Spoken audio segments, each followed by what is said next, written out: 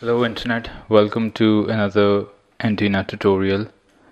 In this particular tutorial, we are going to plot the radiation pattern of broadside array.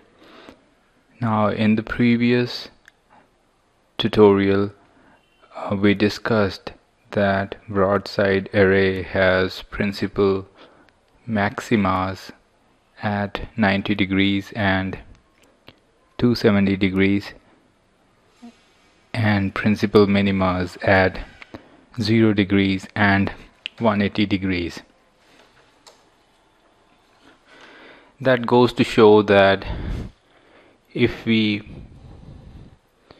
plot the radiation pattern, one major lobe will be created at 90 degrees and another major lobe will be created at 270 degrees, and the principal null, the angle of no radiation, will be 0 degrees and 180 degrees. But when the number of antenna elements increase, for example, we take a broadside array of 6 elements and all of them are separated by a distance of lambda by 2.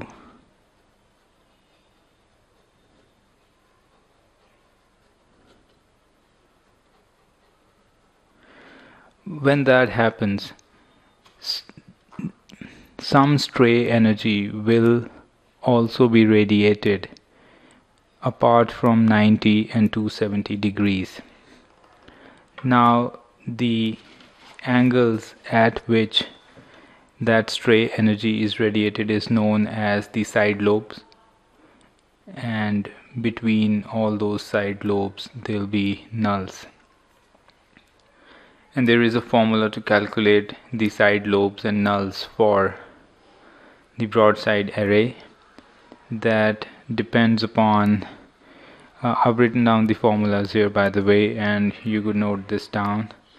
And in this formula, capital N is going to be an integer that will start from 1 and will test all the integers up to the value where cos inverse has valid angles coming up. And small n is number of elements, d is the distance between the elements. Now for example, in this case of 6 element broadside array, we will calculate side lobes first. For capital N is equal to 1, so we'll calculate cos inverse. So this goes 2 into 1 plus 1 into lambda upon 2 into 6, which is the number of elements, into lambda by 2, which is the distance between the elements. So our first side lobe should come at an angle of so this becomes 3 by 6, or we could use the calculator now. We can go to cos inverse 1 by 2.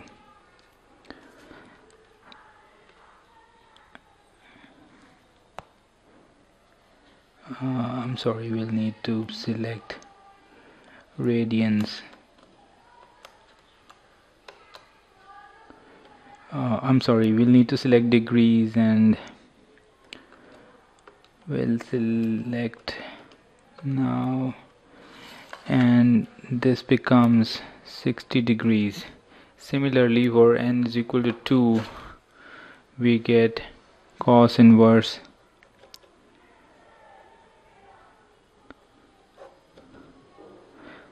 this remains same,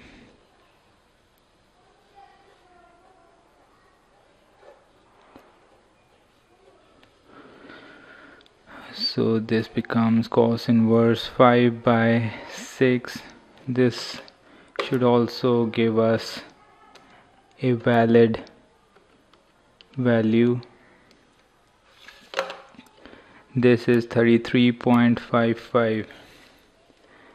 Now if we do for n is equal to 3, so this will give us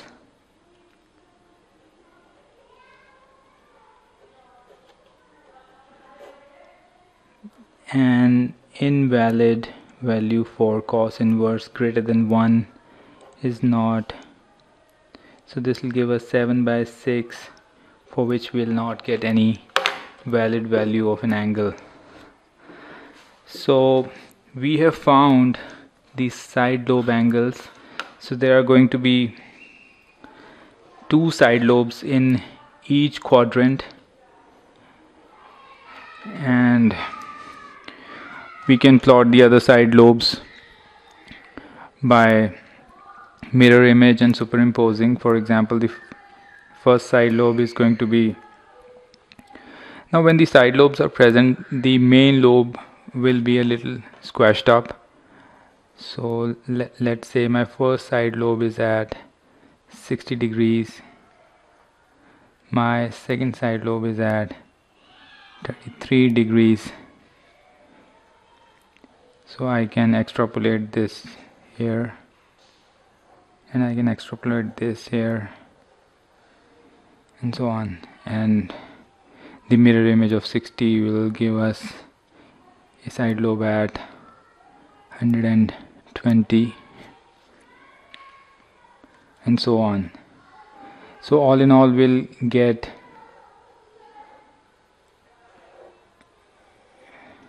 8 side lobes. And to calculate the nulls, we have this formula.